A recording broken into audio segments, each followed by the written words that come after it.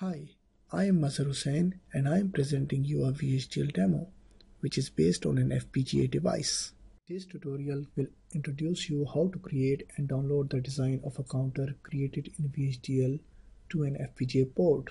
In this tutorial, we are going to use Xilinx ISC design suite, which is the synthesis, placement and simulation tool. To work on your own computers, a limited version of Xilinx ISC Webpack can be downloaded for free from the Xilinx website. FPGA design process involves the same sequence of actions for every FPGA design software suite. That is, first to create a project, choose a name of your project, an FPGA device, in this case an Nexus 2 board, a default language which is VHDL, and then add a file to project, both HDL description of the target device and test benches of behavioral simulation. Do this behavioral simulation to see if your logic is working.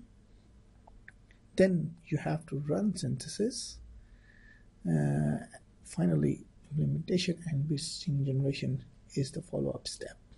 Now we can start from the first step by creating a project. Launch IEC Project Navigator. A screen like that will be displayed. Start a new project. In this dialog box, first choose the location of the project. We will name it to counter 4-bit because we are going to simulate the behavior of a 4-bit counter. Leave top level source type as HDL. After clicking next, select the target device, choose the family, for example Spartan 3, the package, XST as synthesis tool, ISIM as simulator, and VHDL as preferred language. Click next and finish. Now you can see source pane with project hierarchy and navigation window along with the editing area. Second step will be to define a VHDL module of a counter. We can take an example of a 4-bit counter. Right click near project hierarchy and select new source. Type the name of the entity of the VHDL code. After choosing the name, click next and specify the input/output pins of the circuit. The 4-bit counter needs to have a reset and a clock as input and counter value as output. Select the checkbox for bus to get 4-bit output signal. Specify the most and least significant bits. Click next and now you can see the complete board definition. Now click finish. In editor pane you will be able to see the basic VHDL packages at line 20 from the IEEE library that defines the keywords and operators for the language. Next is the entity containing the signals for 4-bit counter starting from line 32 and ends at line 36. Under the architecture, we need to declare an internal 4-bit signal that could increment with each clock cycle and later give the final counts to counter output. After line 41, the process with sensitivity list is initiated. The sensitivity list contains both reset and clock input. An if statement is declared which depend on input reset. If reset equal to 1, then the internal 4-bit signal count should be reset to 0. Else, if there is a clock event and the clock is equal to 1, then increment the internal 4-bit signal count by 1. After the end of the process, the value of this internal 4-bit signal count should be passed to counter output. The signal assignment is visible in line 52. End the process and architecture and check in pane view if the implementation is selected. To check the syntax, right-click on Synthesize in Process pane and select Run. Select Yes to save the project. Notice an error in the transcript pane which says line 48 cannot have such operands in this context. The error is because of the operator plus in line 48. To fix this error, we need to include the library package IEEE Standard Logic Unsigned, which is the basic VHDL package from the IEEE library that defines the keywords and operators for the VHDL language. Rerun the synthesis and you will notice the green mark on synthesize, which means now the syntax is correct. Next step will be to define another VHDL module, which we call it a top level design with the name top design for counter. After clicking next, now we can specify ports for this module. Declare two switches SW0 and SW1 as input, 4 LEDs as output that are LED1 as least significant bit, LED2, LED3 and LED4 as most significant bit. Here is the complete port definition. Now click Finish. In the source pane, the set module will appear as shown. A component for the 4-bit is declared inside the architecture, in which it is instantiated.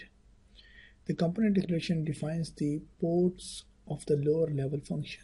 After the component declaration, we need to declare an internal 4-bit signal intermediate result to get the counter output value in the top design. In the port map, assign SW1 to reset signal and SW0 to clock, then link the counter output to intermediate result. After linking all the signals of top design to counter, now connect each bit of intermediate result to one of the 4 LEDs. Notice that after saving the file, counter 4-bit is now linked to top design in the project hierarchy. Now to check the syntax, right-click on Synthesis in Process pane and select Run. The green mark on synthesis shows that the syntax is correct. Before synthesizing the displayable counter, we need to assign signals to the physical inputs and outputs of an FPGA, which of course are switches for inputs and LEDs for output. A user constraint file, commonly known as UCF file, is required to fulfill this requirement. To download the UCF file for the FPGA board used in this tutorial, go to the web page of Nexus 2 Spartan 3E FPGA board and choose Master UCF file for Nexus 2 1200. Download the file and save it in the same counter 4-bit folder. The file usually is in compressed zip format. After downloading the file, open the counter 4-bit folder and unzip the compressed UCF file. Now you can see the uncompressed UCF file in the folder hierarchy. To include the UCF file in the project, right-click in the source pane and click on Add Source. From the pop-up window of counter 4-bit folder, now choose the unzipped UCF file. Press OK. Now you can see the UCF file listed under the same project hierarchy in the source pane. Select the UCF file and you will notice a change in process pane, where now a selection is available, that is user constraints. Open it and click on Edit Constraints. Actually, the UCF file is an ASCII file specifying constraints on the logical design. You can create this file and enter your constraints with any text editor. We need to set constraint for input signals, which in this case are clock and reset. For this example of a counter, we need to have two switches on FPGA board as clock and reset. So we can choose SW0 and SW1, remove hash before these lines and rename them same as the entity list of the top design. The output of the counter will be 4 LED outputs as shown in entity list.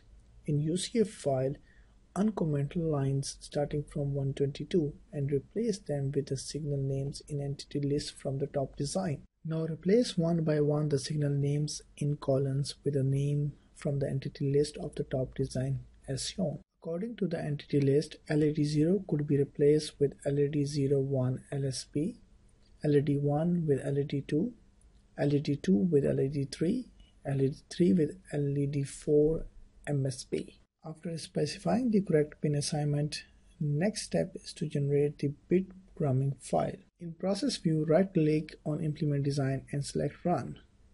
Select Yes to save the project. Notice that there is an error indication in transcript pane indicating that the place and route is failed. The error is because the translation tries to see the SW0 as clock input, which may violate the clock rule. To override this error, we need to include this line into the UCF file.